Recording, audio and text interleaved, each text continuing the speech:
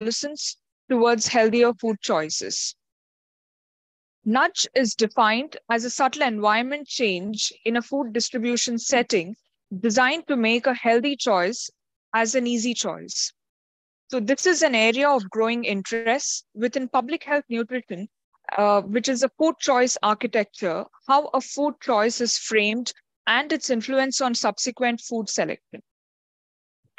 Now, it's my pleasure to introduce Dr. G. Bhanuprakash Reddy, who is representing our director today. Sir is Scientist G, and he heads the Department of Biochemistry.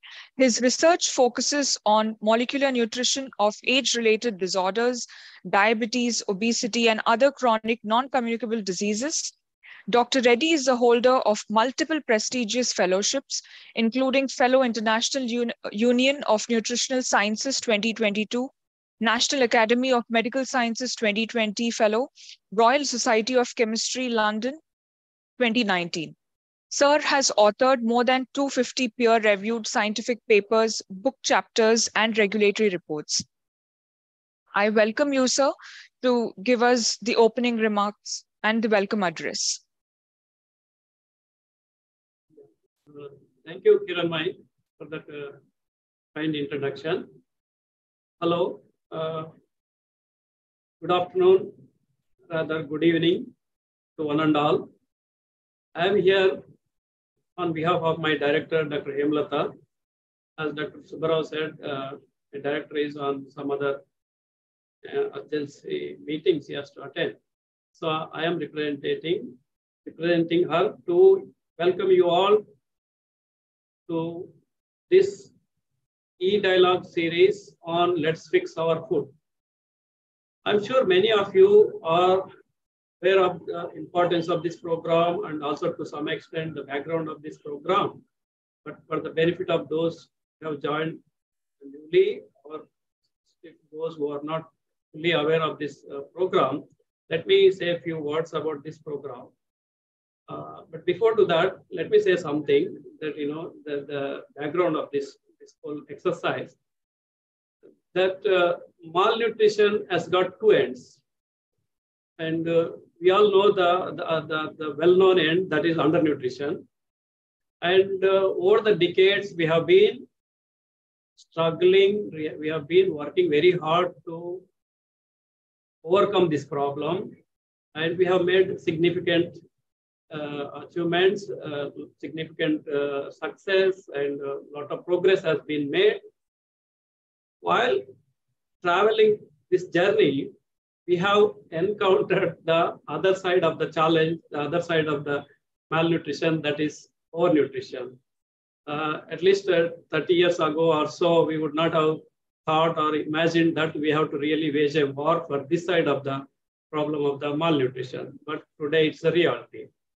So basically, the overnutrition, not going into the details of the overnutrition, the direct manifestation is overweight and obesity. And of course, overweight and obesity has got multiple factors or multiple etiological aspects. But one direct thing is connected to the food, or in other words, the calories that we consume, how much we consume and how much we spend. I think that's a issue. And what is important is that, the overweight or obesity is, significantly affecting the children and adolescents. And this is very worrisome.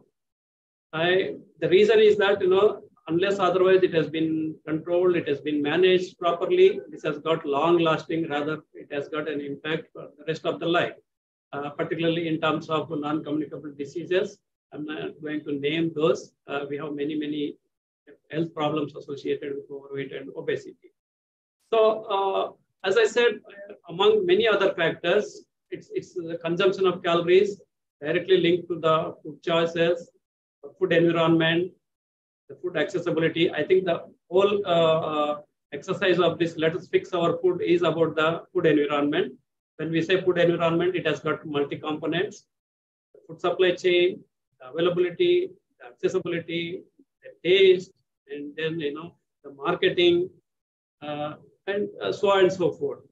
And more so, our kids, particularly children and adolescents, how much of to these factors and this environment they have exposed, what is the influence that they have got is the issue.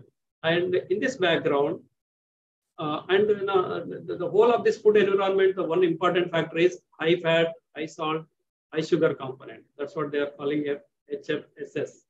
So in this background, Indian Council of Medical Research Institute, that is ICMR NIN, along with all the other partners here, like UNICEF, Public Health Foundation of India, World Food Program, and Institute of Economic Growth, and many other stakeholders here are as the consortia partners, have decided to initiate this program to come up with a framework, or rather, make a policy at the end of this series. That I think that will help the administrators or policy makers to decide how to tackle this problem. I think in this background, the series of this series are started, and very aptly, I think the first of its series started the last year on World Obesity Day on March 4th. Now it is the 7th one. There are many themes on this series. As you all know, that I'm not going to read all about it. One is the advertisement and marketing aspects of the food and food environment or the food products.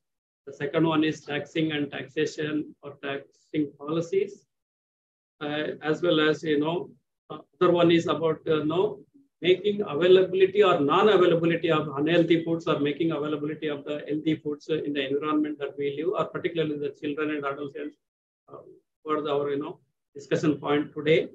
And so on and so forth. There are, every series has got its own theme. So in this context, today's theme is on the role of nudges and choice architecture.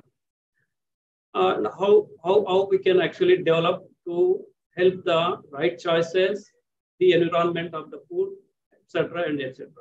I think here there are many things, but most important things are taste, to my knowledge, and portion size, and also the calorie consumption awareness. I think that is one important aspect, I believe. And also the healthier or nutritional aspects of the food. All in all, it comes down or boils down to the aspect of nutrition education, how much we educate our children and adolescents. The reason I think the focus is on adolescents is that adolescents have a unique requirements of nutrients, whether it's macronutrients or micronutrients. Not only the requirements, but their choice and taste is also different, because there is a transition from childhood to adulthood. And this is the period, it has got a lot of impact on developing their food choices and healthy food choice behaviors, and so on and so forth. And that is influenced by many factors. That's the whole, I think, theme of today's focus and today's talk, where how we educate them, how they get influenced by these factors. Let's say, what are the marketing strategies? Most of the advertisements focus this particular group, and how are they get influenced? How do we overcome that? And which of these food outlets, whether it's in a school or college canteen, or is it a cafeteria, or is it a restaurant, or is it a street food, and many other places in addition to the food that we make at home, or when you go to grocery shop, what all the things that are available there, and how much the knowledge that they utilize that is available on the labeling. And right now, Dr. Subbarao and his team is working very hard to come up with the print of pack labeling. And how do we make it much more robust and which is more practical? So these are the issues that I think the series, particularly today's theme, is focused. And most important thing is everyone is involved here. And I don't know how many of you are aware, the India's food regulator, that is FSSAI, has started a program, Eat Right program. In the Eat Right program, they want whole of society to participate here. Whole of society means all the stakeholders, like civil societies, government bodies, regulators, and all the citizens. So also here, I think I see, in addition to the eminent speakers, Dr. Rosarina and Dr. Oliver, We also have rightly the panelists who represent, I think, from the hotel and restaurant sector, that is Mr. Akshay Neelakantam. And we also have somebody from the food delivery startup, rightly, Priyank Jain, Mr. Priyank Jain. We have a chef, very interestingly, Mr. Inam. And more importantly, we have Pratik Vaidya representing the youth perspective. I think that's the focus of this theme, and hope he will help us to help them how we can get to the right food choice. And most importantly, what are the nudging strategies that this group can develop, and then finally provide a draft to the administrators. And at the end, I think we will have a useful document, and that would have a long-lasting impact and implications for our health and nutritional food. Once again, thank you all. And I once again thank the resource persons, be it the panelists or the speakers, for their sparing their valuable time and efforts. And I'm sure you all going to have a wonderful session in the next 30, 40 minutes. Thank you, Dr. Subha, and thank you all. Yeah, thank you, Dr. Bhanu Prakash, for that quick sum up and welcome of welcome address on behalf of the head of the institute and on your own behalf. And then thank you for making those very pertinent points about the growing overweight, obesity, and the concern among children, and how choice architecture is very important. I think without much ado, I'll straight away go to the background and opening remarks. I think my team is ready with a slide to show who I am. I don't think that is required because I've been communicating with all the panelists through them and through our email. I'll directly share the slide, but before I share my slides about the Let's Fix Our Food program, I thank Dr. Bhanu for actually giving us an overview of what the initiative also does. And before that, I have few administrative announcements.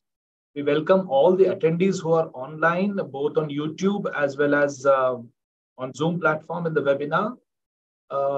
Your questions are most welcome, but we request that you post your questions either in the chat box or in the Q&A box. And those questions, if they are targeted at any of the panelists or any of the speakers, you may indicate that clearly in your Q&A. And then we will take up as we move along. And all the questions to the speakers will be asked at the end of their presentations. And the panelists, the panel discussion will be moderated. And then once one or two rounds of questions are over with them, we'll take up the audience questions to them. So this is how the entire scheme of affairs runs in today's e-dialogue. And meanwhile, I'll just share my slides to give an overview of what this initiative is all about. And Dr. Bhanu had actually made my job very easy. But to just give you, for those who have not been part of the earlier 6 e-dialogues that we've run, and those who are joining us for the first time, it would be good for you to know that Let's Fix Our Food initiative is the e-dialogue series is spearheaded by the National Institute of Nutrition, but supported by UNICEF India. And we have many partners in this consortium. This Let's Fix Our Food is a consortium of like-minded organizations whose only idea is to, you can see all the logos at the bottom of the slide. The Global Health Advocacy Incubator, Deakin University, Australia, Institute of Economic Growth. Then you have Public Health Foundation of India, very important partner, World Food Program, UVA Initiative, World Health Organization. We have International Food Policy Research Institute. We have Resolve to Save Lives and many other organizations joining hands with us. The very aim of this particular initiative is to advance young people's right to healthy foods and healthy food environment. In the changing scenario, we all realize that the adolescents and the children have their own right in deciding food environment. But unfortunately, so now, the food environment is mostly beyond the control of the children and adolescents. And they don't even know that their food environment is being manipulated by many forces. in this particular initiative, what we want to do is we want to get the views and lived experiences of the adolescents to the center tables of discussion. And we think their points of view, along with all the other stakeholders' points of view, very important in shaping the food environment to make their food choices healthy. Thus, we can expect to have a better future and a healthier and nourished future for India. So in this endeavor, initially, some of the partners have joined hands, and then with Niti Aayog, they've had a very important meeting in 2021, wherein quick policy actions to meet this. I mean, this slide tells you about the growing rates of obesity, how the adolescents don't get to do outdoor activities, especially the girls, how the fruit and vegetable consumption is very, very low. And these are some of the issues why we have increasing overweight and obesity, and also the way food is available, accessible, and the kind of food that is made affordable, especially. Sometimes it so happens that the unhealthy food is more affordable than the healthier option. So all these influence their use and choice of foods. And then to actually look at the food environment and then modify this food environment, 5 key policy actions were identified. One is to look at how to regulate the private and public media advertising of high fat, sugar, and salt foods to adolescents. And then what's the extent of nutrition literacy of the adolescents, and then how it impacts their food choices, and push for front of pack nutrition labeling, which at a glance gives you an overview of the nutritional quality of the food. And is there a possibility to tax unhealthy foods, or double duty actions? And these are some of the initiatives that were thought of.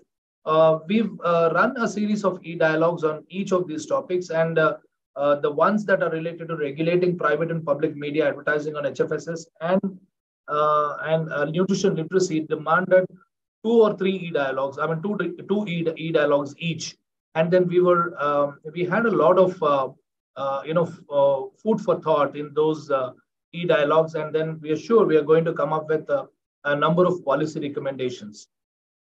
We are soon, as a consortium with all the members, planning to have an interface and then have a one-on-one discussion with Niti Aayog to discuss the findings and the policy initiatives that can be suggested in this particular scenario. So in this, we are trying to generate nationwide representative information of capturing the adolescents' voices, at the same time, what nudges their choices.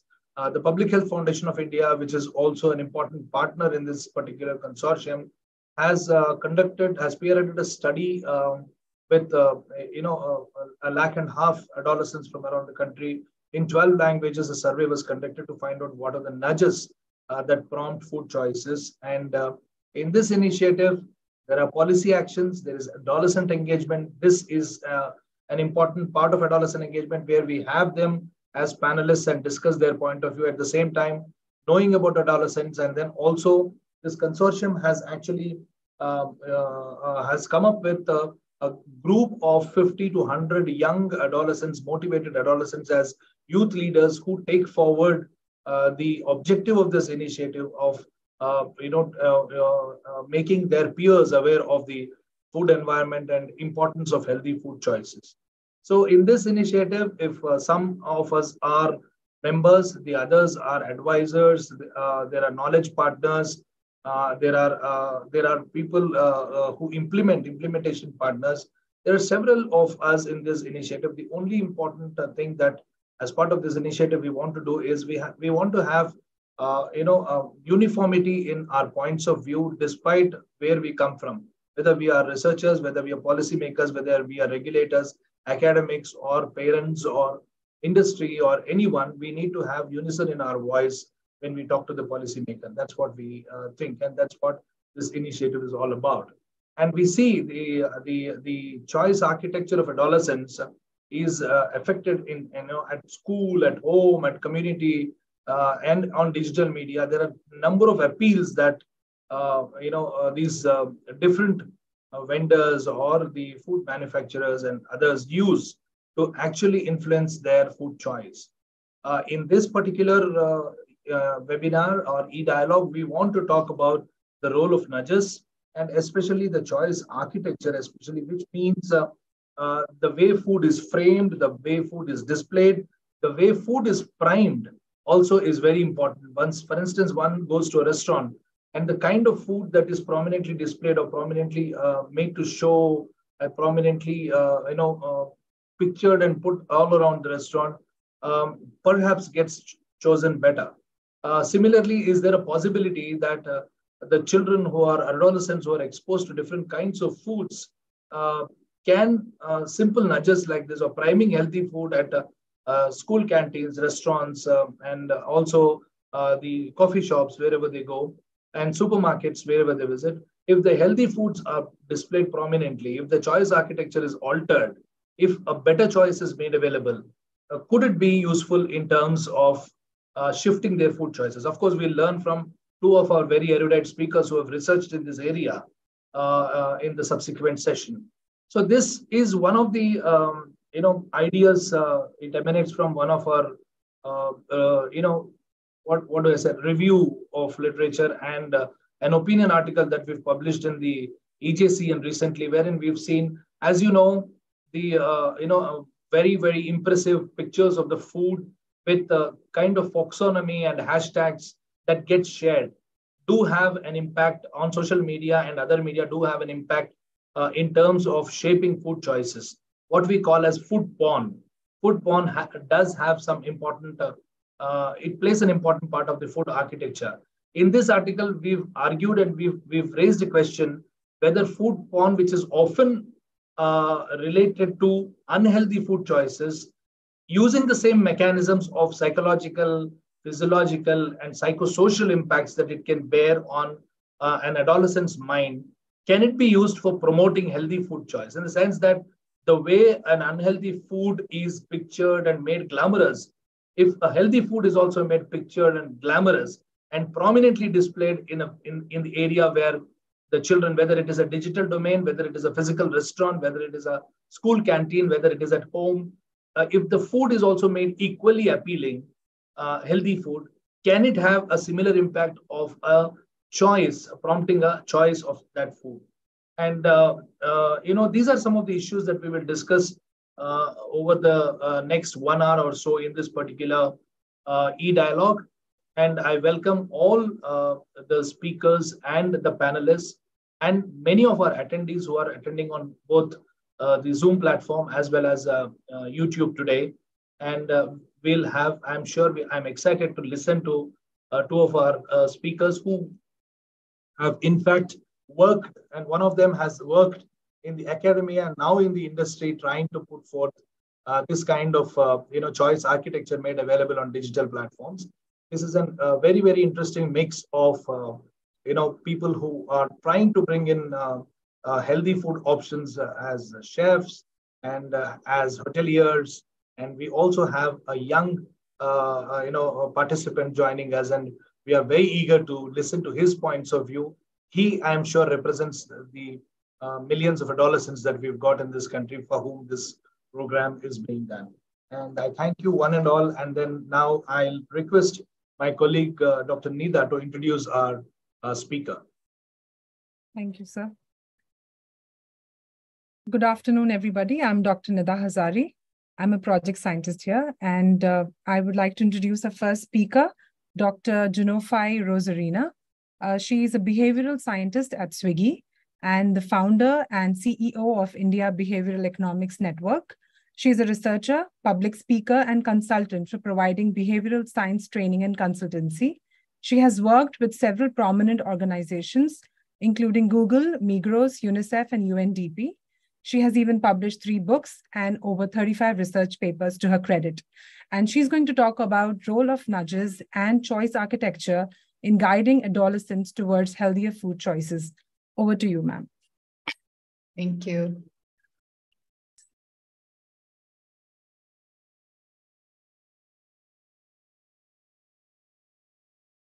Great. Can you see my screen? Awesome. Yeah. Great. So, great. So today I'm going to be talking about how we could use behavioral science to sort of nudge adolescents towards making healthier food choices. By discussing few points which are largely more relevant for adolescents that drives the way they make food choices, right? So these are few factors that plays a huge role. One of it is social factors. Social factors become super relevant when it's adolescence. A lot of peer influence happens. Dr. Junafi, there is some issue with your audio. I'm sorry, social norms a lot more. Dr. Junafi, there's some audio issue with meticulous, lots of adolescents are more critical. Dr. Junafi, we can't hear you. There is some issue, audio issue on your end. Can you hear me now?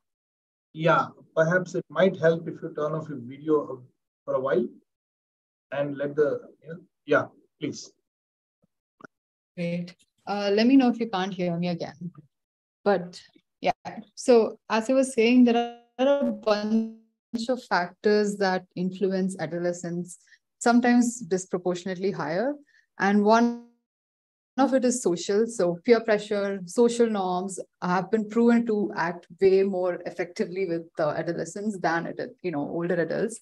And again, adolescents are more prone to what we call system one decisions, which are more impulsive decisions that are not really thought through. And also, we already discussed a little bit about how influencers and social media have a huge effect. But all of this falls into creating a lot of eating disorders among adolescents, and that's an area we want to talk about as well. And fourthly, economic reasons become a lot more relevant. Adolescents have extremely high price elasticity, mostly due to less amount of money that they have in the hand. All right, so I want to just walk us quickly through these 4 factors, and then we'll talk about what can be done to deal with this. Firstly, social pressure. All of my friends eat burgers for lunch, so I do too. This is like super, super common among adolescents, right? We do try to mimic what other friends are doing, what influencers are doing, what the cool kids at school are doing. So adolescents tend to mimic a lot more. And this can be used for bad, but also this can be used for good, right? So when their peer are working out more often, eating healthier food, these other adolescents also tend to do that. So that could be a good thing as well. Secondly, cognitive.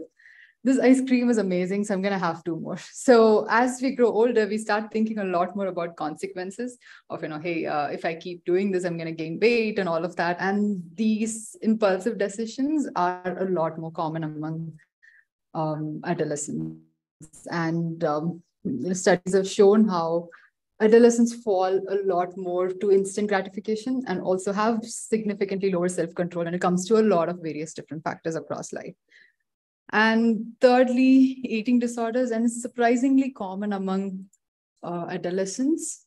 And this involves binge eating, but also other eating disorders, but we'll focus a little bit more on binge eating today. Okay, fourthly, because of the high price elasticity, often they prioritize the price over nutritional value and over hygiene and so on, which also leads to a lot of other issues that we'll talk about in just a bit. Okay, so we spoke about 4 different factors. We'll also see what can be done to help these adolescents make healthier food choices. I just picked 5, which have already been proven to work really, really well. First is visual hierarchy. Visual hierarchy basically means, we already spoke about this a little bit in the intro, but it just means placing food in a way that it's very salient, healthier food in a way that it's salient, and you just naturally end up picking it. So for instance, there's a lot of research that shows that whatever is on your eye level, you end up picking it a lot more often. So whichever is more visible to you, which is why in a lot of supermarkets, at the eye level of children, they put, kids' chocolates and toys and all of that to, sell stuff to their consumers, not the customer, but to the consumer directly, right? And the same thing happens for adolescents as well. And in fact, in a lot of school cafeterias and other stalls inside the schools, a lot of behavioral scientists have worked on designing the store in a way that kids naturally pick healthier food options without forcing them or using any other method. Also, making it a little more easy to access, of course, helps as well. Secondly, defaults. So what is the default food at your school? What is the default food at your home, right? And this is very important. So is eating pizza or burger for lunch a cheat day, or is that the default? And it really matters, right? So if it is the default, then you end up eating a lot more of that. However, when it is not, you eat much less of this. And it also, social norms again play a huge role of whatever is prevalent in your society. So for instance, typically in India, a lot of, let's say, pizza or burger is seen as a negative food, of it's a fast food, you don't really eat it. Parents are typically not really in favor of eating that. But on the other hand, people are okay to eat just rice and not necessarily a lot of vegetables in some households, right? So if that's the social norm and that's the default, you end up following that a lot more again. So that's something for us to look into. Thirdly is portion sizes. Again, this was also covered in the intro. I really strongly feel that there's going to be a lot of overlap between the talks and the panels, but that's a good thing, right? It just says that all the points are valid and it's going in the right direction. So with respect to portion sizes, there's this really cool research on how when you use a larger plate, you end up eating a lot more. This includes in buffets where you serve your own portion of food as well. So this is a very non-conscious thing. So what if we just swap larger plates for smaller plates, or we place larger plates next to vegetables for you to take servings of vegetables, larger bowls there, smaller bowls next to rice for you to take portions of rice. So you can technically use what we call choice architecture or designing behaviorally to naturally make people eat in a more healthy way, right? Also, there's studies that show that when you open a larger pack of chips, you end up eating a lot more chips versus a smaller pack. So you don't open 2 packs when you eat a smaller pack, right? So you can use such small things to also improve the way adolescents eat. Fourthly, social norms. Social norms are very, very, very powerful, and we spoke about this already. But we actually tested this out in a couple of schools in Switzerland, where we created posters that sort of helped build perception that says that eating healthy is cool, like eating healthy is beneficial, and eating healthy is what all the kids are doing. So we ran various different studies, various different interventions, one around eating a lot more fruits and how it makes your skin glow and you look nicer and all of that. So, bunch of different things that just says that, hey, everyone out there is doing this. And also role models of, saying something like this particular actor or actress eats XYZ, drinks 8 glasses of water every day. All of that also plays a huge role. And lastly, we'll also sorry, give me a second. Yeah, we'll talk about food labeling. Again, this was also covered in the intro, but food labeling is basically just creating very clear and consumable nutritional information. So clear is very evident for us. We know what that means. What is consumable? So when you say something is, let's say, 300 calories, what does that mean? It doesn't mean something to a lot of us, right? So it doesn't naturally convert into something tangible in our head. Look at this image on the top right. So it's a Snicker chocolate bar is 229 calories. That means nothing to us. But when you say something like, hey, to burn this 229 calories, you need to walk for 42 minutes or run for 22 minutes. When you say that, that makes me think twice, right? Hey, is this even worth it? Like, do I want to walk for 42 minutes to just burn this one tiny chocolate? Maybe not, right? So making it a lot more consumable is also very important. And again, there's been a lot of effort towards this, but creating color-coded labels, symbols, graphics that are very, very evident and clearly conveys the nutritional information, the health value, and all of that is extremely effective as well. So yeah, the quick run through of what we covered. So we saw how adolescents make food choices across various spectrums. We spoke about social, cognitive, psychological, economic factors. Then we also saw a couple of interventions that have been proven across various different cultures and contexts to work really well in terms of promoting healthier choices. that's it from me. If anyone have any question, I'll be happy to answer now. Yeah, we can allow a few questions from the co-panelists and the others on the panel. If you have any quick questions, or else if any of the audience has questions, please post them in the chat box or in the Q&A.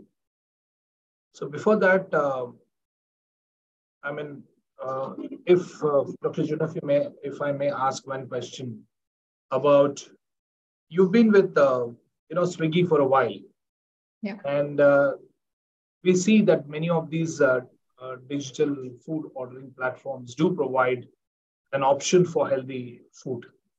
What's been the outcome of that? I mean, is it nudging people towards healthy food options? Both, I mean, you may have done some consumer research and surveys about that, and then how it is being used, and the numbers are increasing or decreasing. If so, in what age group? Right. So one thing that we weren't doing earlier, which we are trying to do now, is okay. So Swiggy has always had this tab of guilt-free, which is specifically healthier food options. So every, for instance, eating whole meat and whole wheat instead of maida. It has sugar-free juices and so on. One thing that we weren't doing earlier was targeting it. So for instance, when someone clicks on, let's say, a guilt-free tab, they could either be someone who's trying to lose weight. It could be an older person who's trying to eat a lot more fiber. It could be someone who's going to the gym regularly and needs more protein. All of them still go to this healthy tab. So it's one thing, but the kind of people who enter these things are very, very different, right? So we are now targeting it. So I assume that the numbers would get even higher, but we already see quite a lot of growth in the number of people who actually, click on this guilt-free tab, which is showing the intent that, hey, I want to eat healthy. So that is definitely happening. We unfortunately don't have the age breakdown at Swiggy, so can't really comment if it's adolescents doing that, if it's older people, but we do see that there is a trend towards healthier eating now. Imagining you extrapolate this particular option, exercising this particular option to non-digital but real-life platforms like restaurants or maybe coffee clubs and things like that. Do you really see an option that, especially the way they are displayed, you said, the way the food is primed, you said, the way they are, the visual hierarchy is maintained. But are there any Indian studies to show that, these have been working better in stores? So okay, I'm going to keep my video off. Cool. So I worked with a restaurant at one point where we introduced tags that said, hey, this one is healthier. And we also created a specific menu saying this is like the healthier menu. And that was like the only study that I've been involved with. I haven't exactly gone through the research in this particular area, but there, for instance, when we had a separate menu for healthier options, that worked really bad. However, when we incorporated a tag saying this one is healthier within the main menu, that kind of worked really well. So the visual hierarchy of tagging something and making it a little more salient within the pre-existing menu works well. The hypothesis or the hunch that the owner had for this was that people were probably a little shy to ask for the healthier menu, despite them mentioning it everywhere that we also have this healthier menu. So it's possible that when you just have it as part of the normal menu, people order it more. But yeah, that was interesting to me. Thank you. I don't see any questions at this point. We will move to our next speaker, but we request you to please stay connected so that there are any questions at the end of it, they'll be put to you. Sure, yeah. Yeah. May I request my colleague, Ms. Kiran Mai, to introduce our next speaker.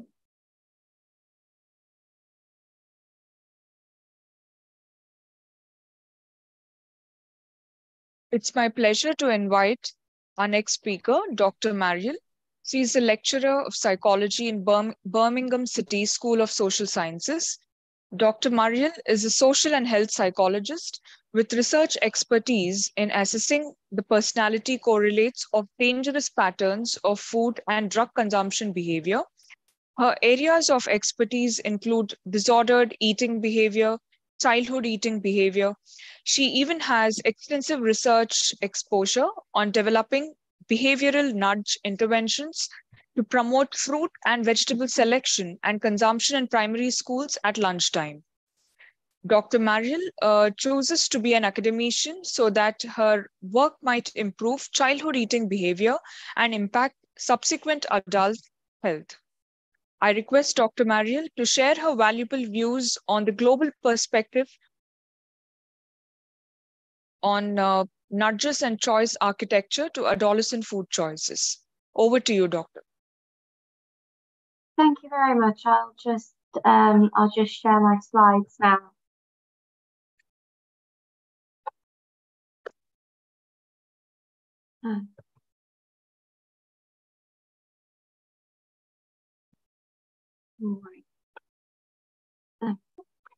Thank you for the introduction and to the speakers so far. As has been mentioned, there's quite a bit of overlap in what we've discussed so far. So what I'm going to do, I'm going to try and skim over where there's quite considerable overlap and focus more on the differences. But yes, so I am Marielle Marcano-Olivier. I research in childhood eating behaviour with a focus on choice architecture interventions using behavioural nudges. So to focus on why this is important, research has shown that children in developed countries consume excess calories relative to their recommended daily amount. These calories tend to come from high fat, sugar and salt foods. And so what we do quite often end up seeing is an over-consumption of food, so over-nourished, but actually without the micro and macronutrients that are really required for a healthy life and lifestyle. So whilst over-consuming, we see children under-consume in micronutrients such as iron, iodine and folate. Now these do have significant health impacts in childhood, but also we know that children's eating behaviour does tend to track into adulthood. So a child with healthy eating patterns is more likely to become an adult with healthy eating patterns, and a child with poor eating habits is unlikely to change those in adulthood. So we can expect to see children who overconsume calories but underconsume micronutrients to develop obesity, heart disease, diabetes, and bone and joint problems associated with overweight. We also see them experiencing fatigue and poor immune function and stunted growth if they have an iron deficiency, so perhaps lacking in those dark green leafy vegetables. Inadequate thyroid function, which can even result in atypical neurological development and again poor growth, and also cognition, social development and well-being deficiencies or reductions compared to what we might want to see in our children with a folate deficiency. So we can see that with this underconsumption of micronutrients, we can expect children to have stunted or atypical growth and a whole host of potential health impacts into adulthood associated with those lack of micronutrients. So the justification for considering nudges as opposed to other more intensive healthy eating interventions, multi-component interventions, is that multi-component interventions do tend to be very expensive.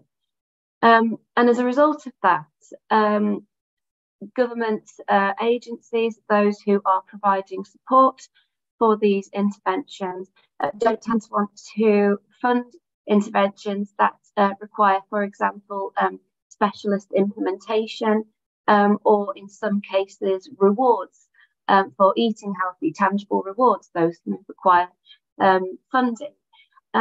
So instead, we turn to behavioural nudges. We've seen alternative eating programmes that are information-based interventions, such as in the UK, we have the Change for Life campaign. The Change for Life campaign gives information to children, parents and schools about healthy swaps from unhealthy food items to healthy food items, and ways that you can exercise to moderate your calorie consumption and subsequent fat deposits around the body. However, research has consistently shown, not just in the UK with the Change for Life campaign, but globally, and indeed not just in eating, in all health behaviours, that simply informational campaigns result in pretty much no behavioural change. There might be a very, very slight behavioural change in those already considering engaging in that behaviour. So if we think of smoking or reducing drinking, we do see some minor changes, but we don't tend to see children who are planning on eating less chocolates. Children don't frequently plan to eat less, fewer packets of crisps. So we don't tend to have those children on that precipice that just need that slight bit of information to push them over the edge into changing their eating habits for the better. We do see that some schools in the UK and around Europe do provide healthy food at a reduced cost, but simply having this food available as whole pieces of fruit, for example, is not linked to increases in fruit consumption. This has been associated with embarrassment, as eating whole pieces of fruit such as an apple or a banana can be difficult for younger children and even younger adolescents to quite literally physically get their mouth around, and they feel a bit undignified eating it. So we do see that actually if the fruit is chopped up prior to serving, we do see a higher uptake and consumption of fruit and vegetables, but that isn't typically what happens. Typically we have a fruit bowl at the end of the canteen line. So these methods, they have been found to be unsuccessful or with very limited success. However, multi-component interventions, which do indicate some great success, and there are some fantastic examples from around the world, they are expensive to implement and maintain, and therefore they're not regularly funded by councils. So choice architecture and behavioural nudge interventions could be a cheap method of yielding positive behaviour change. So in a paper of mine, using nudges to promote healthy food choices in the school dining room, a systematic review of previous investigations, we considered what works well in behavioural nudges, what we see as being benefits, and we also identified what doesn't work well. And I'm going to try and focus on what doesn't work well because we've had a couple of speakers already cover the sort of heavily supported nudges that do tend to promote healthy eating. So let's have a look at what doesn't necessarily. So in this systematic review, we searched for school canteens, school cafeterias, school eating environments and dining, and we looked at nudge and choice architecture interventions, environmental interventions, changing environmental variables to improve healthy eating, fruit and vegetable consumption, and healthier choices. We also searched the Cornell Food Lab for published and unpublished literature. This was prior to the Cornell Food Lab retraction of quite a lot of their papers. So they were included in this paper. We also used snowballing techniques to gain more literature, and used mixed search methodology in order to gain as many papers as possible in this systematic review. Ultimately, we ended up with 25 papers that fit our criteria, which were to have simple interventions focusing on healthy food conducted in school cafeterias at lunchtime, reporting at least one outcome measure in food selection or consumption, with some sort of experimental control, published since 2000. Exclusion criteria, and this is very important with nudges, it shouldn't be to reduce choice. It's not a successful nudge intervention if you take away the option of unhealthy foods, because ultimately, of course, they're going to select healthy foods if there are no unhealthy foods available. So we do still want to promote that choice. We want the individual to be knowing that they are making that choice, and that it's not a case of just taking away any of the choices that we don't want them to make. So we rated studies using a quality assessment tool, graded on weak, moderate to strong, assessing selection bias, study design, confounders, blinding, data collection, and withdrawals and dropouts, and we calculated a global score. Unfortunately, we found that the vast majority of the interventions that we reviewed did not yield a high score. So the majority of the interventions at the time were quite poor. Now, again, I'm going to go very briefly over what we found was successful. Making choosing unhealthy foods more effortful, so including improving the accessibility of healthier foods and reducing the accessibility of unhealthy foods, but not reducing them entirely. Displaying attractive posters and videos promoting target food selection. So we saw in the introduction about having a heroic feel to foods, and having influencers and these role models. And we do find those to be very effective. Prompting children in the dinner queue to select healthier options, and pre-ordering meals before joining the dinner queue. But this is only selection of healthy food items. This isn't actually consumption. And this is one of the big issues in reviewing nudge interventions, and indeed actually pretty much any healthy eating intervention in fast-paced environments. They base their results on selection data a lot of the time, so point of sale, which means that yes, we do know if children are purchasing healthy items, but it doesn't necessarily mean that they're eating them.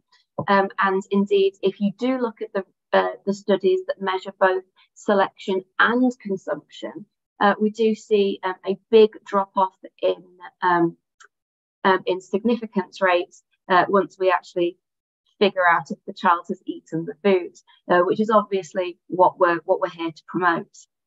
Actual consumption can be increased by changing the order of serving, so serving the healthier foods at the beginning of the canteen. Increasing the convenience, attractiveness, and normativeness of selecting healthy options, as we've covered already in this e-dialogue. And renaming target healthy food for more exciting, motivating names. Only one intervention at the time has been conducted in the UK, and this was to increase white milk consumption. As I said, authors typically judge the effectiveness of the intervention based on selection data and not consumption data. Only 2 studies had employed actual visual estimation methods rather than self-reported feedback. So the validation procedure for those methods was a little bit questionable. And there was no data reported on individual consumption. So it was by cohort, by sample, and you couldn't individualize data. Now, from earlier when we were considering the impact of menus and having a healthier menu and an unhealthy menu, and not being able to split those age groups to see who is selecting food off the specifically healthy menu and who doesn't, unless it's already on the typical menu that everyone reads. If we individualize data, then we can see if we split groups by age, then we can actually see which age groups are selecting which food items, consuming which food items. So not only can we see differences between age groups, we can also see what specifically different age groups are motivated by, which again, in this panel of exploring adolescent eating behaviour, is really important to understand. And finally, for this systematic review, no one had pre-registered their interventions. So we're now moving closer to pre-registering, everyone pre-registering interventions. At the time, none of those had been pre-registered. Now, this study was published, the study that I was talking about previously, the systematic review, that was published in 2019. And I have some recently published updates as well from other researchers. So this systematic review of systematic reviews about what dietary interventions are successful in secondary school environments. This was published last year in 2022. A number of key characteristics were found to be to promote healthier food choices. Again, we see choices, not actual consumption. These included environmental restructuring, an increase in the availability of healthy foods, and the use of behavioural theory. This review didn't specify that it was just looking at behavioural nudge theory. But we do find that what does contribute to improvement in food choices is still behavioural nudging. So we can be quite confident that even when compared to other more multi-component interventions, that it is still the nudges that are of most efficacy. However, again, an increase in fruit or vegetable consumption could not be determined because there was no individualised data, and there was also no actual consumption data. It was largely point of sale selection data. Now, moving on to the last study that I'm going to reference in this particular area, I had a look at the qualitative research and what is found to be acceptable in secondary school. So we've seen what's been efficient according to our quantitative data, but today we're also considering the opinions of adolescents. Rather than simply studying them, we are working with them, which is again really important because I don't know how far away everyone else feels from being an adolescent, but it feels a long way away, a long time ago for me, and I don't remember what the motivations were, and they've probably changed with the influence of social media and the mass-produced media. So this study explored the perspectives of adolescents on healthy eating nudges, so healthy eating choice architecture. They found through qualitative analysis that the most acceptable choice architecture strategies were those that improved the accessibility, again, of healthy items, and those that increased the choice. So more options of healthy eating. So rather than simply a portion of broccoli, having different healthy food items that they could choose from. Having more choice led to students feeling like they have more autonomy over their food consumption. The types of messaging that particularly motivated adolescents were messages that highlight how healthy choices support attention, motivation, and learning, particularly in schools, and marketing strategies that were focused on cost effectiveness. So where healthier food items were available in larger amounts for a lower price. Now, again, we've touched upon how that isn't actually particularly feasible a lot of the time because unhealthy items are much more expensive than healthier items. So if students were able to have access to cheaper, healthy options, then they will be far more likely to actually select them. Now, this issue was also highlighted by the catering teams who were also interviewed in this study. And they suggested that this approach would actually be a challenge to implement because with increased variety available, we also have increased food waste, which has a massive impact on the financial viability, which is, of course, very important to catering businesses.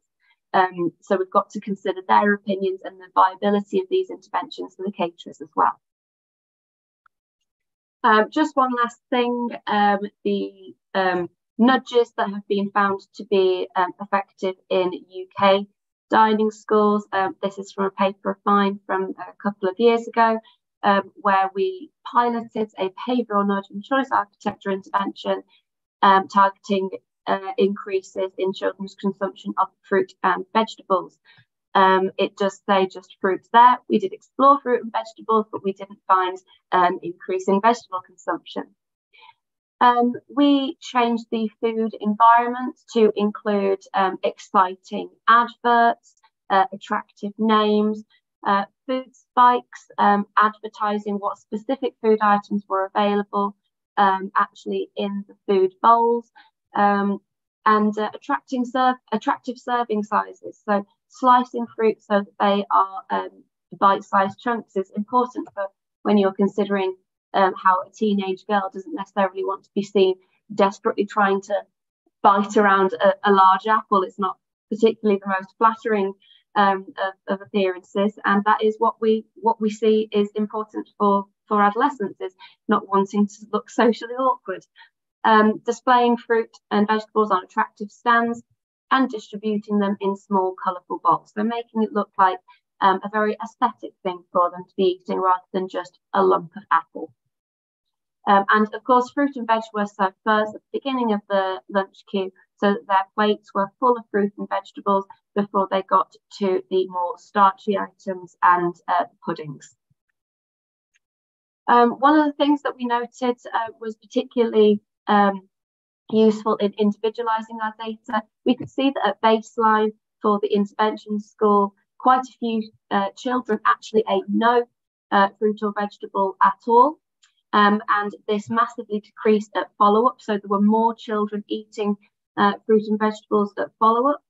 And this is, again, the only way we can do this is by individualising the data. So for this, we can see that this intervention was particularly effective for those children who ate no fruit or vegetables at all. So that was a really big strength of this study in behavioural nudge research.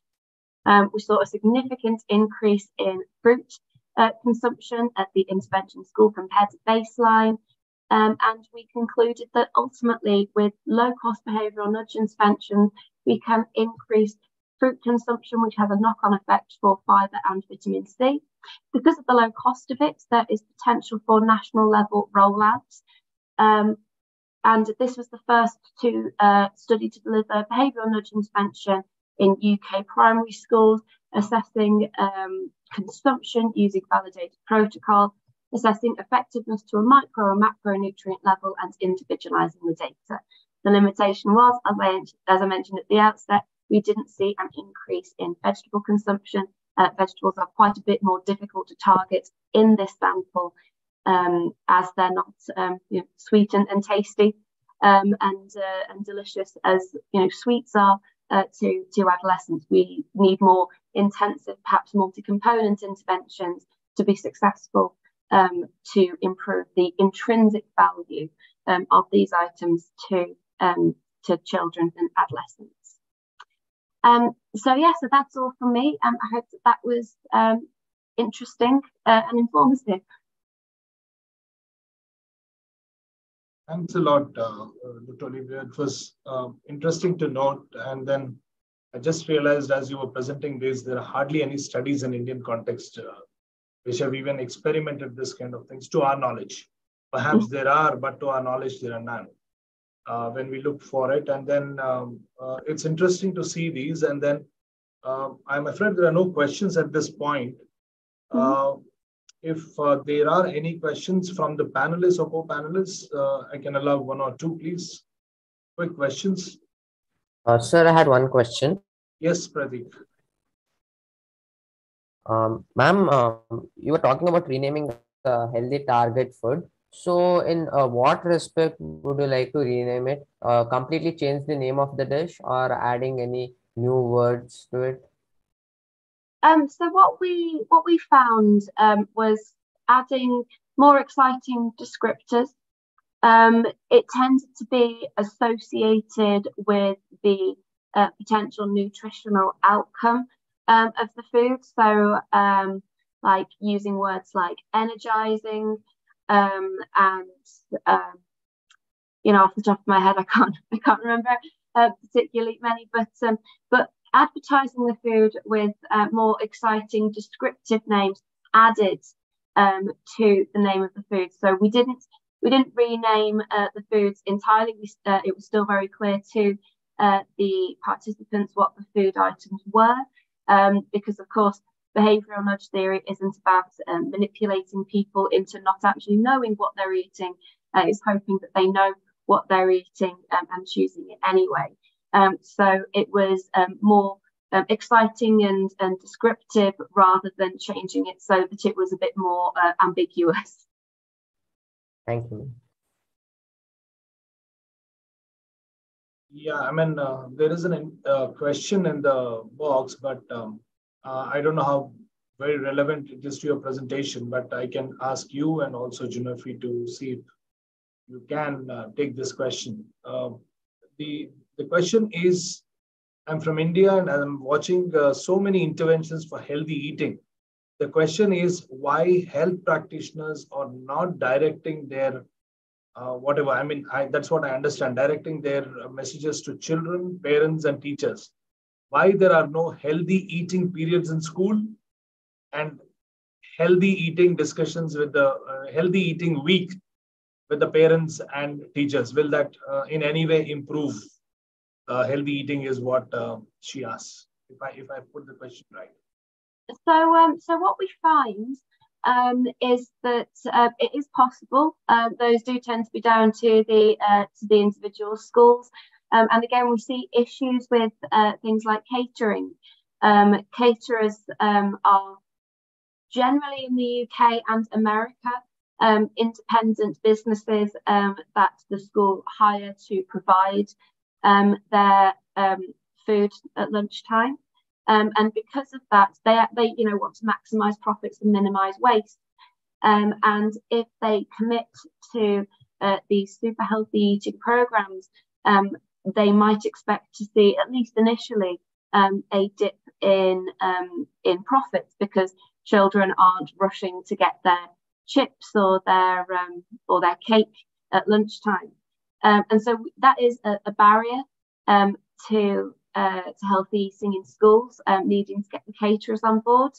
Another issue with directing these messages at parents or teachers is that ultimately we want the children's opinion to change. We want them to make that decision because behaviour isn't going to be maintained over time if it is enforced by parents or teachers. That's the motivation is you're told what to do, and so therefore you do it in order to be well behaved, rather than you have a choice of healthy or unhealthy, and you choose healthy because you know of the intrinsic benefits of that. So ultimately, whilst parents and teachers do give these messages to their children a lot of the time, interventions are directed at the children because it's only in the maintenance of healthy behaviour that we can expect to see actual health outcomes. Okay, thank you very much. I had one question. In all these interventions that target for children, and then at any point of time, did you come across any of the children thinking that their food architecture or their food choice or the food options that are being provided to them are being imposed on them? Did you ever come across such a feeling among your respondents, participants? We, in my research, no, we haven't found that because one of the things that we, generally in behavioural nudge research, but certainly in my own, I always make sure that the choices aren't reduced. So if the children were always offered chocolate cake on a Thursday, that chocolate cake on a Thursday is still there. It's just a bit more, it's perhaps on a shelf behind the dinner queue, so they have to ask the caterer to go and fetch it for them rather than being there and easily accessible to grab. So we are making the choices more difficult. This is what choice architecture is, but we're not removing those choices entirely. Otherwise, again, we're not promoting consistent and maintained change. We're just promoting them choosing healthy things when it's the only option. So thus far, I've not experienced any pushback in that regard. Thank you. We'll move to the panel discussion now. I request my colleagues to introduce all the panelists at one go, and then I will moderate the panel discussion.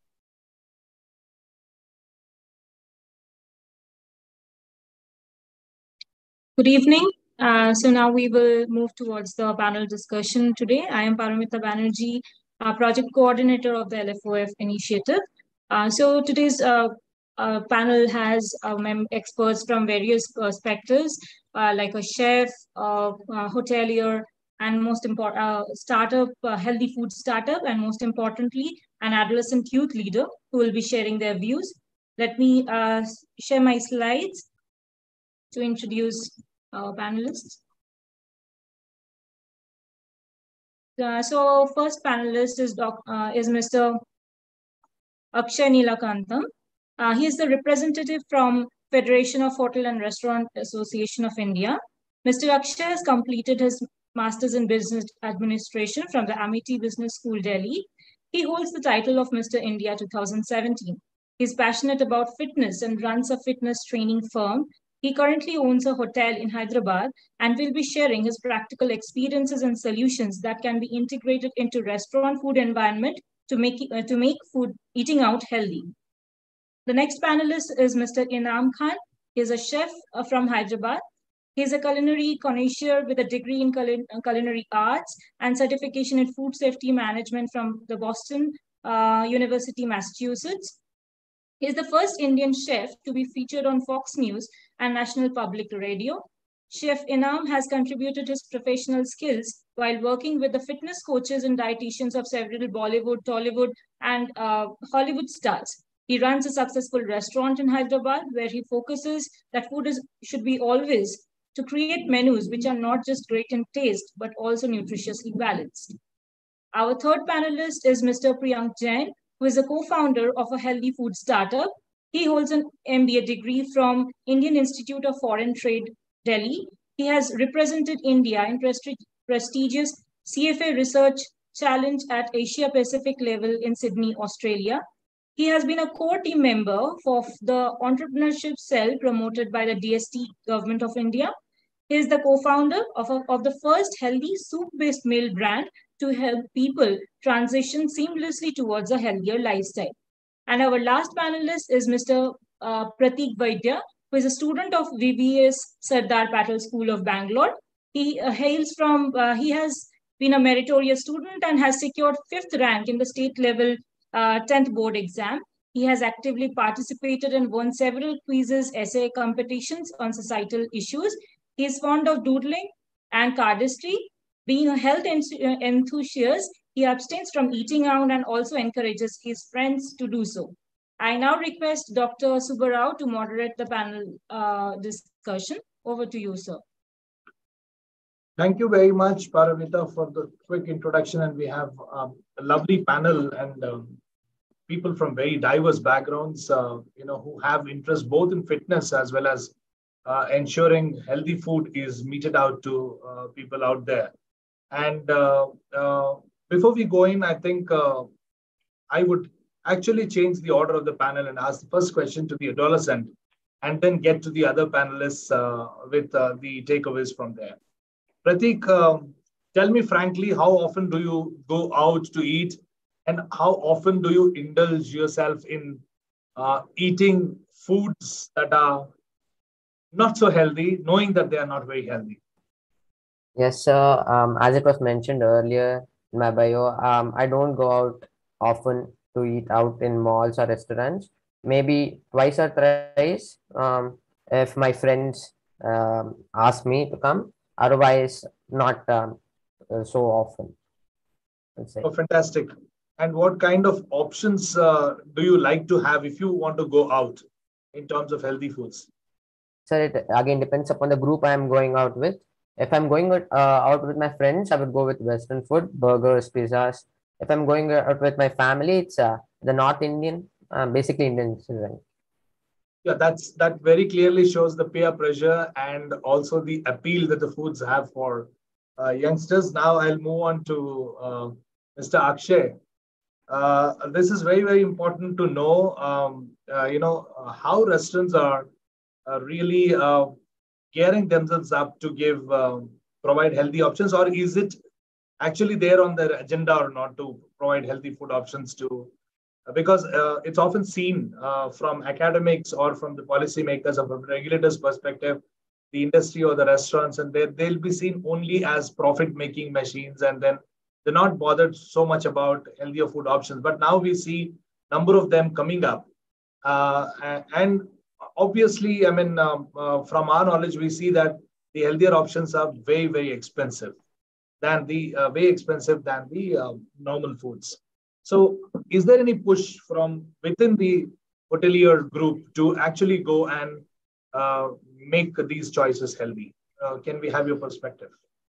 So the thing is, when it comes to healthy food, am I audible right now? Yes, yeah. you are. So yeah, so I don't know. I was asked to prepare a presentation and all, but I don't believe in presentations. I'm a little old school. So yeah, when it comes to healthy foods, I'll actually put them in two different sectors. I'll give you the business front as well as the health front on it. Okay. So now when it comes to the business front, okay, what I'm trying to say right now is that you can have a business on healthy foods, and you can gimmick. Okay, you can gimmick any food to be a healthy food, but it will not be a sustainable business. Okay, this is very clear. Okay, and healthy food need not be expensive. That is the bottom line. And if you want your food to reach your client, okay, because I have my clients, and forget consumers' point of view, I have my clients who train fitness. Okay, they're looking at healthy foods. If you want them to reach to their goals and you want the food to be healthy, it need not be expensive. It has to just meet their goals, and the food can be plain simple as rice and chicken also. And what I'm saying, even chef is going to agree with me. If you need a sustainable business in healthy foods, okay, you don't have to gimmick anything. You just have to fulfill their nutritional requirement of the clients. That's it. It's plain simple one sentence. Fulfill the nutritional requirement, fulfill their nutritional goals, and then you will have a sustainable business, because those people will keep coming back to you to complete their fitness goals when it comes to the food aspect. Now, two things what people forget is, one is they look at diet and they look at workout on a different platform. They think 30% is workout and 70% diet and 60-40 and all that. No, it doesn't work that way. Okay. I'm talking about purely the workout perspective. Okay. So working out is just stimulating your body. Okay. This is a stimulus. There has to be an adaptation to it. Okay. So when you working out doesn't grow your muscles. What you do after that, those 22 hours, 21 hours, is what makes you grow your muscles or lose your fat. So there has to be a stimulus, there has to be an adaptation. If you just go and work out and you don't diet, it's not going to work. If you're just going to diet and you're not going to work out, it's not going to work. I myself have my cousins and my family members who, they question saying that, no, we can just diet and we can just get fit and get thin and all. It's not going to work that way. Now, making money, as a businessman, I know that a sustainable business makes more money than a short-term business. That's basic mathematics, 6th class mathematics, ground rule. That's okay. Now coming to the whole fitness perspective, okay, when it comes to healthy foods, there is a plain conception in our daily household or in everyone's place that home food is healthy. Okay. Home food need not necessarily be healthy. Okay, this is a very plain ground rule. Okay, and you're ordering from outside saying Swiggy or Zomato or something. I am a Swiggy customer every single day. Okay, I call for Swiggy every single day. Swiggy need not be unhealthy. What you order from Swiggy determines if you're going to eat healthy food or not healthy food. Okay. As long as it fulfills your fitness goals, it fulfills your nutritional requirement, it completes your healthy aspect. And what is healthy food? Whole foods are always healthy. A meal has to be complete. It has to have your proteins, it has to have your carbs, it has to have your fats. As long as these three things are in place, I think you're good to go. And there was one question which was asked by in the chat box saying that why aren't the teachers and the parents and these people aren't questioned on these things. What I firmly believe is that what the parents preach and what they follow, the children actually follow that. Okay. Now, if you as a parent are being unhealthy, if you as a parent are developing habits which are not healthy, which are, showcasing things such as, you're eating pizzas and burgers and whatnot, and then you are expecting your children to stick to home food and stick to just rice and, stick to good food, they're not going to do that. You being lazy is not going to make them be not lazy. Okay. And a very big misconception that goes ahead into this field is that, I've seen it personally, like you can have pizza, burgers and everything and it's all good. But the moment you pick up a protein shake, everyone becomes a doctor around you. Okay. The question saying, why are you having protein shake? Why are you having so much of chicken? Why are you having boiled chicken? Why are you having vegetables and all? So there has to be a balance. I'm not saying protein shakes are the only way to be healthy. Protein shakes are nothing but supplements. It's just supplement. The word supplement means it adds to your plan. It is not a substitute. It's not a replacement. Okay. So these things are something which people need to understand on a whole holistic point of view and then move ahead. Now, if you don't follow healthy food habits at home, then it's very difficult that your kids cultivate those habits and the youth actually follows those habits. So this is my perspective when it comes to healthy foods on business aspect as well as with the personal trend. True, thank you. I'll get back to you with more of a business question later. Now, my question is to Mr. Priyank. There is this question that has been raised that it's not really making food look healthy, but it's all about meeting the nutritional goal. That's what Mr. Akshay said. So you run a startup which deals with healthy foods, and why you thought of this, and then who are your takers? I mean, are there any youngsters who are your takers, and then what has been your idea in terms of changing the choice architecture? Sure. Thank you, sir, for that question. So I run a brand called SoupX, which is a healthy soup-based meal brand, healthy soup and healthy soup-based meal brand, which runs out of Delhi NCR at the moment. And the motivation behind it was very simple. When back in COVID, this was born after COVID, and we realized that people are looking to change their dietary lifestyles. People are conscious about what they were eating. There was mindful eating that was in play, but there were lack of brands which were operating, which were catering to that healthy food segment. That was number one. Number two, we realized that soup, which is in itself such a healthy product, but there was no brand for healthy soups in the country where people could order ready to eat healthy soups and the side supplementing the soups. And number three, the dietary lifestyles that people were looking at existing brands in the country, which were helping people seamlessly transition to their dietary lifestyles. It was very expensive on the pockets. So these were the three challenges the problems that we identified, which helped us build the brand SoupX from the start. And we have around 99 plus varieties of healthy soups, which are catering different health types, and they are targeted towards different set of customers, and they are fresh without adding any artificial preservative. So that's the purpose of building this brand. And the particular takers, what we have realized is, I mean, although we do not get data of the health of the age-wise categorization from Swiggy, Zomatos, and the marketplaces where we listed, but most of our customers who take repeat orders from us are generally within the range of above 30 years. And that's where we realize that adolescents are the players which are not really, excited towards healthy food as an alternative. And that's where we tried some of the nudges that effectively helped us, build that brand and also reach out to adolescents to a great extent, which I could cover in the subsequent questions as well. But to your question, the primary takers of the healthy food, what we realized as a business were people who were relatively on the higher side of the age, 30 plus. Yeah, could you also tell us a bit about the nudges that you use to get adolescents for healthy food options? Yeah. So some of the few nudges that we initially experimented with and found really effective to be reaching out to adolescents. Number one, we made a conscious choice to balance the healthy and the healthier. So for example, when we launched sandwiches, right, along with soups, so they were all whole wheat breads, number one. Number two, what we did was there were some maida options available in some of the products. So what we did deliberately was pricing the maida products a little higher. Although if you look across most of the restaurants, maida products are relatively cheaper. Right. But on the other hand, what we did was whole wheat options were made a little 10 or 20 rupees cheaper, and the default option was whole wheat. Now that led us to see that people were ordering whole wheat options more. Adolescents are price sensitive, as most of the panelists also mentioned. So by pricing the whole wheat little lower, we saw more acceptability for whole wheat products. And then we were also playing with these default options, not just from the nutrition point of view, but also it helped us in the business growth as well.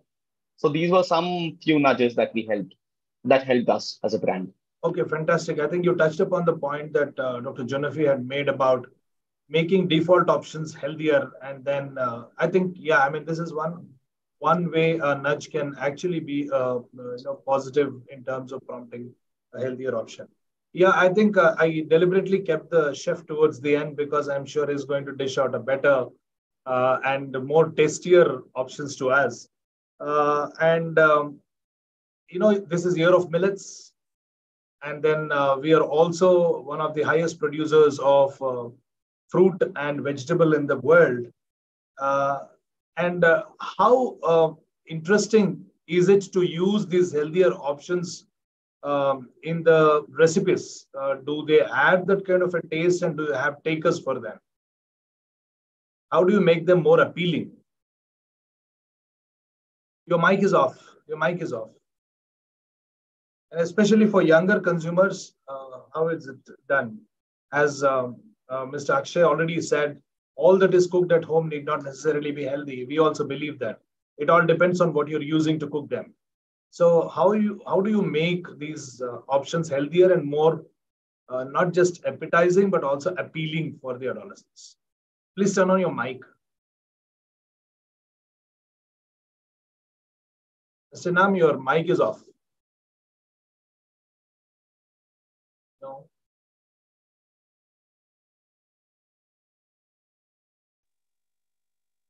Yeah. Am I audible now? Yeah. Yeah. Okay. Great. Well, thank you so much for having me. And I just wanted to let you all know I would not be presenting my views just as being a chef, but also being a father of three beautiful children who happen to be coming into their teens. And unfortunately, among them, one is a slightly ADHD kid. So right from his childhood, my wife and I, we were constantly involved in trying out new dietary meals for him to see how he react, of course with the advice and suggestions by his psychiatrist and psychologist. Three incident happens which really made me which really influenced me as a chef to change the whole concept of food. The kind of food I serve in my restaurant is actually the byproduct of those incidents which happen. One,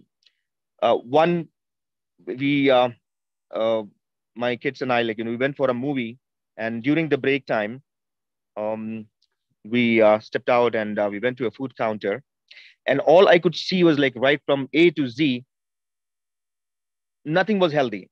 There's a huge tub of popcorn we have to take apparently, and that was loaded with so much of sodium, followed by we had an option either to go for a water or a soft drink, again loaded with tons of sugars.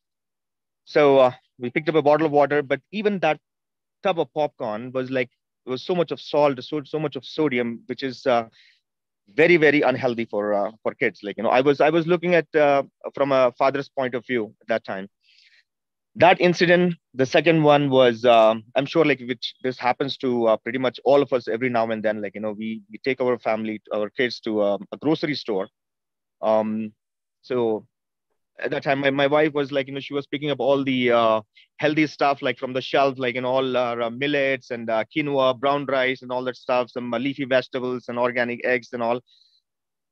As we were approaching for the billing, um, the sides of the billing counter was so beautifully decorated with all this sugar-coated, sugar-filled candies, cookies, and all that stuff.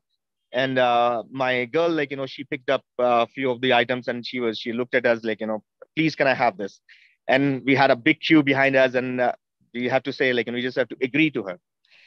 So as the doctor earlier said, like, the availability and the visibility, it matters a lot, and if that availability and visibility is of unhealthy food, it gonna give a very negative impact on our kids.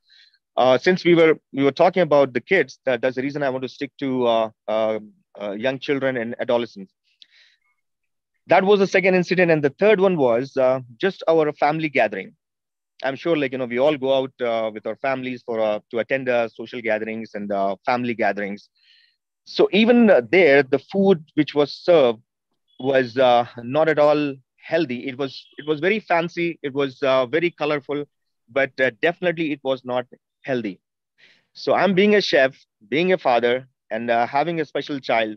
I'm very, very, very particular about, like, what to add in my menu, and how to play around, with the sites. So, for example, like, um, uh, about the availability and the visibility, what I have done, once you enter in my restaurant, the very first thing you're gonna see is, like, there's a huge banner of top athletes, bodybuilders, and the movie actors, action heroes, like, which I have personally catered to. And I got the testimonials from them, which definitely has one or two quotes of healthy eating. Okay. So when a family enters with their children, the first thing they're going to see is, like, they're going to see one of their stars, one of their favorite athletes, with a small note, a quote which says something very positive about eating healthy stuff. So once they enter, um, they open up the menu. You order from A to Z, anything from my menu. I make sure the plate what you get is consists of all the nutrients which is important for your body, your mind, your muscle. So, for example, our chicken steaks are quite popular. It's loved by both children and adults. The plating is pretty much the same for everybody. So you have a piece of chicken, which is your protein. It's accompanied with slow digesting carbs in the form of brown rice. Then we give a lot of fiber in the form of either grilled veggies or steamed veggies or some salads. And then um, when they're eating all this, just to treat them more, uh, it's a reward, like by putting some mashed potatoes and a corn. And of course, I mean, the sauce which goes with that is also quite healthy. So we have to make sure as a chef, uh, that whatever we serve, we have to see the nutritious value of the item, the food items, what we are serving. And also we have to see how tasty it is and how colorful it is. So it's all about, like, especially young children, even adults, we get carried away, like, looking at those commercials of a food item, even though it's not healthy, but the way they present it, the way the picturization is done with so much of glamour is added to that, like, the children would get fooled over that. Even adults like us, like, we're like, wow, it looks so delicious and so tasty. But we know what is the nutritious value of it, whether it's good for us or not. Yeah. So imagine the kids, like, they would just get carried away. So we cannot put any breaks to them. But from our side, I'm talking about me being a chef. So I make sure my food looks presentable and uh, delicious in taste and very colorful by using vegetable extracts for the colors. And you mentioned about the millets. Of course, like, we have plenty of recipes which we use for our millets, which taste good, which looks colorful. It's just that, like, we have to learn and we have to understand, like, how we can make it look more appealing and more tasty, and which should goes as a good accompaniment with the main protein item. Okay, thank you very much. These are very insightful. You know what the researchers have said from all the research you're in fact trying to practice, and then have shown that they do impact the way it is displayed, what is displayed around, what is primed, and then the order in which the food is served. All these are very, very important. Thank you very much for all three of you, other than Prateek. I just have one question and I request you to be very short in one sentence, answer these questions. One is, it is generally assumed that healthier food options are much expensive than the regular food or not so healthy ones. Is it true? If so, how you are overcoming in your respective dimensions? Number two is, are you also, you are consciously doing something to improve the architecture in your own areas, but are you also in touch with your peers and what do they say? First question is, are healthy foods expensive? Second question is, are your peers also thinking in the same direction? If so, we are in a very good position. Otherwise, not. Please, Mr. Akshay first. Sir, so Sir, could you just repeat the first question? Pratik, I'll get to you later. This is only for the three of them because they are deciding on the architecture. I'll come to the adolescent perspective a little later, Pratik. Okay. This is question to only the three of them, Mr. Inam, Priyank, and Akshay. So the basic point was that, food need not be expensive on that perspective, right? Right. True. Okay. So when I'll talk from my personal front. Okay. When I cater to my clients, okay, the food that I give to them is very basic, sir. It's very basic. It is something that you can even get it prepared at your home. Okay. You need not have fancy quinoa or need not have all these things that, you have to get it from a supermarket. It can be plain or simple plain rice. Okay. Like I said, when you have to meet your goals, it's all about calorie in and calorie out, but at the same time, it need not be calorie in and calorie out also. To elaborate on that, so when you calculate calories, we are running out of time. So when you come on to calories, it's very simple. The carbs and proteins accumulate to 4 calories each, and the fats accumulate to 9 calories. A lot of people, what they do is they eat below the calorie which is needed, okay, and they eat anything they want. So it doesn't suffice that way. You need to have your calories in place. At the same time, you need to have your proteins, carbs, and fats in place to achieve those results. So whatever I give my clients is basic, like white rice, chicken, veggies, and mashed potato. Like how chef said, that's a complete meal. What he just described is a complete meal. And that's a meal you can even make it at your place. And it need not, go get it from somewhere, and need not be fancy, like, grilled chicken and boiled chicken and all these things. Doesn't have to be that fancy as long as you're competing. Okay. So that's my take on it. Right. Mr. Priyank. My take is a little different because of I'm talking from the respect to the market and with respect to the wider gamut of consumers and not specifically me. So I personally feel that healthy options are not expensive, but unhealthier options are cheaper. And the reason I say so is because, there are a lot of artificial substitutes which are added to the unhealthier products, but because they are widely marketed, they are widely present and visible to the most of the consumers, they feel that's the default, or perhaps the average price range is similar. And then when they look at healthier food options, they find, that they are expensive. For example, I just went on 2 visits last week. I went to Ooty, which is the land of chocolates. Then I went to Coorg, the land of coffees.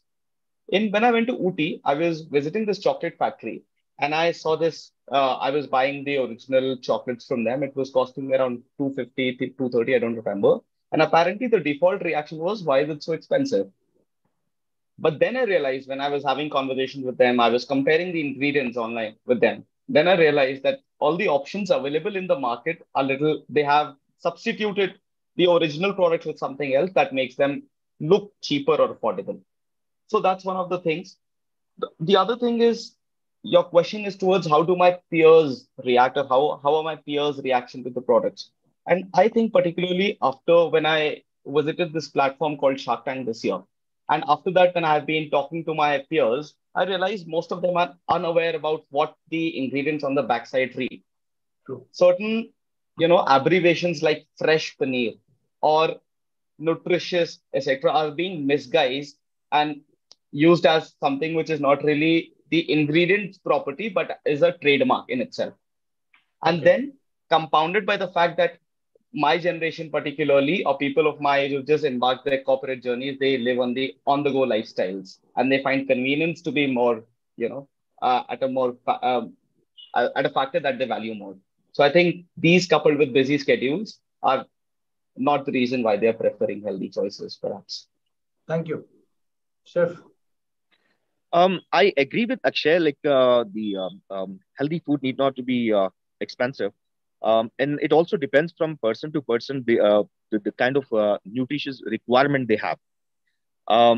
And also, like, if we have decent knowledge on the nutritious values of, like, different ingredients, we can always play around with substituting the expensive one with the reasonable one. And then later on, like, it becomes a chef's skills. Like, I'm talking about, like, from my perspective, I have clients, like, who request for something different, and they want to have like quinoa at a little fancy stuff, so you have to abide by their request as well. However, we also get clients, like, who just like, tell me directly, this is the budget, and this is what I needed, this is the nutrition I'm looking for. So you, as a chef, like, you have to sit down and, like, you have to work on the pricing, and you take out the nutritious values and balance it out in such a fashion that it fulfills their requirement, and at the same time it matches to their pockets. Okay, thank you very much. Now I want Pratik to come on, and then please tell us, as a youngster, your choices are made generally limited by a lot of interest. There are businesses, there are hotels who want to sell and then make money, but there are also the conscious ones like the panelists we have today who really want to dish out the best ones to you. As a youngster, what are your suggestions to the people to give you healthier food options, and what are your suggestions to your own friends to choose healthy food options? Okay, so firstly, my suggestion to the hotel industry would be to replace the posters of junk food, which mainly attracts the teenagers, with the more healthier food, like a double Whopper burger with a smaller one, which is much healthier and less fat concentrated. And one more thing would be substituting sodas with fresh juice, like an indirect intake of fruits also happens through that form. Roasted food instead of fried food, like having a health conscious idea here. And the second suggestion, which is not a viable option but a possible thing, is to create separate menus for different age groups. That would be one thing. And we can accordingly choose based on those menus. And third suggestion would be to provide which is earlier mentioned by many of the panelists, is to provide healthy food at discounted rates for adolescents, which is more attractive. Okay. Thank you very much. Those are very nice key takeaways that you have given. And I have a question in the Q&A box which says, it's a very basic question. In a country like India, where we not just look at obesity, but also malnutrition, that I'm sure they're talking about undernutrition, is a significant challenge. The question is, can nudging work to address both the issues simultaneously, or we need more basic level behavior intervention? I think I'll answer this question from LFOF perspective. The LFOF is dedicated at combating obesity and overweight among adolescents, and then seeing this as an option. But nevertheless, choice architecture, if you go to the villages, if you go to rural areas, if you go to low income, slums and things like that, the options that are available to you otherwise are very available at a very cheaper price, like a 2 rupee chips pack or a 2 rupee biscuit pack. They're custom made. So the default option that is available for even the economically deprived is the unhealthy option. So if the choice architecture, as Priyank already said, it is not that the healthier foods are expensive. The unhealthier ones are made to look cheaper. So that definitely is one of the options that everyone exercises. So changing the food architecture is a need of the hour, and changing the architecture involves making foods available, accessible, affordable, and also very tasty and then appealing. All these things. It works on both the ends, definitely. I'm not sure how much research is there in terms of prompting undernutrition, but healthier food options will be good for not just combating overweight and obesity, but also to combat the other spectrum of malnutrition, that is undernutrition. I hope I answered your question. One thing that I would do is there is one attendee who has been raising hand continuously. I'll just allow her to speak. Yashashwini, if you can please speak, because I don't know who you are, but you've been raising your hand to speak. What's your question? Can you just pose it very quickly to our panelists, and then we will wrap up. Please. Can you ask your question? Yashashwini? Okay, fine. I think, yeah. Are you asking a question? Yes.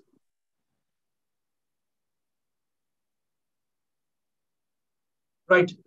I think it's not happening. So I'll come to the last part of this very interesting e-dialogue. We had a different perspective today. Of course, some of the issues have already been spoken about. But at the end of each e-dialogue, we have 5 key takeaways that we always talk about. For me, there are 5 key takeaways. The first and foremost is for the researchers. The researchers' takeaway is that there is hardly any research in Indian context as to how nudges and choice architecture is impacting the food choices of the adolescents.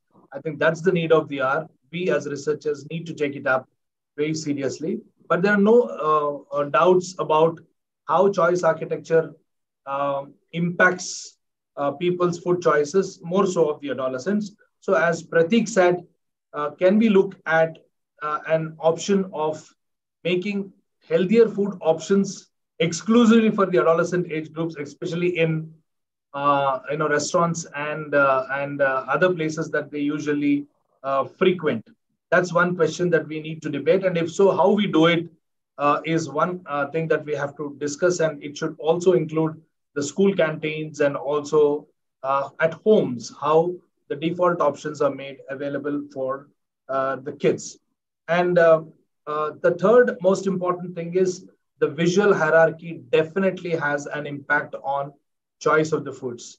Can there be a policy to ensure that the healthier food options are displayed more prominently and more appealingly, so that the choices can be prompted towards the healthier options? And most importantly, from the research that we've seen, especially for adolescents, if healthier eating is linked to learning, healthier eating is linked to health outcomes, healthier eating is linked to looking good, better, or healthy, I think there is definitely an option of choosing them. So is that possible? That is the fourth key takeaway. And fifth and the foremost is that the choice architecture should start changing at home level. At home, whatever is made is not necessarily healthy, but we should know what is healthy for us, and then that choice happens at home level. I think the demand for that, if the default option is healthier option at home, I'm sure the demand for healthier option will also be exercised by adolescents wherever they go. And that's it. And these are my 5 key takeaways. And then I get another question. Why the government health practitioners or Anganwadi workers not educating about healthy eating or locally available? I'm sorry, I mean, we can't assume. The Anganwadi workers have been the backbone of our system, and then they've been doing tremendous work. There are exemplar Anganwadi workers who are trying to provide nutrition information. If they are not doing it, perhaps in some cases, it is not always of lack of knowledge, and sometimes it is also because of the heavy burden of work that they have got, that they don't get adequate time to focus on education alone, because there are so many tasks on them. Thank you all. Thank you very much. Dr. Bhanu has also joined, and then thank you for being with us for so long. And the very good panelists and the excellent speakers that we've had today have really made this e-dialogue an interesting one. And I thank each one of you, Dr. Olivier and Dr. Junofi and Mr. Inam, Mr. Priyank and Akshay, and most importantly, Vineet, and my very lovely and friendly team that I have got of all the young ladies and young men who toil for months to put together such very good programs. Credit to them, and then I'm only the front face of the entire endeavor.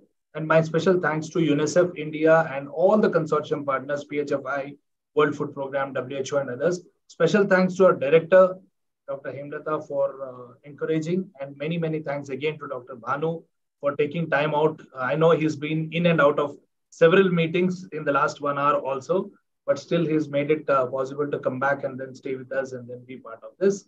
And thank you all. Thank you very much. And many thanks to our General Club secretaries for popularizing this, and my IT team and our software engineers who've made everything possible for us. Thank you all. Thank you very much. And I hope the key takeaways will be worked on. We are sure to come up with some policy recommendations, and then we'll incorporate these. Thank you, especially Pratik, for staying with us. Thank you very much. Thank you, sir. Thank you.